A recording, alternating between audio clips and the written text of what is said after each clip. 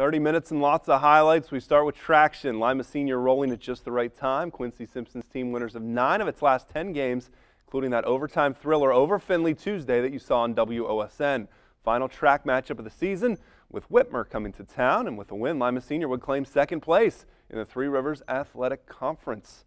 And these two teams could see each other in just a couple weeks in the sectional final. Lima Senior's Jar Ward 20 points right before the half. Senior holding for the last shot. B.J. Miller lays it in 43-39 Whitmer at the break. Lima would come out of the locker room hot. Miller pushing the ball up the court, and he beats his man to the bucket. Nice lay in there. Then it's Ward pushing it himself.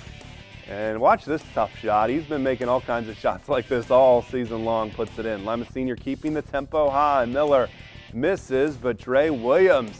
Just forgot about Dre. He got the putback. 47-45 Spartans. More from Ward as he pulls up from way outside. Hits the 350-45 Lima Senior at this point, but Whitmer comes back.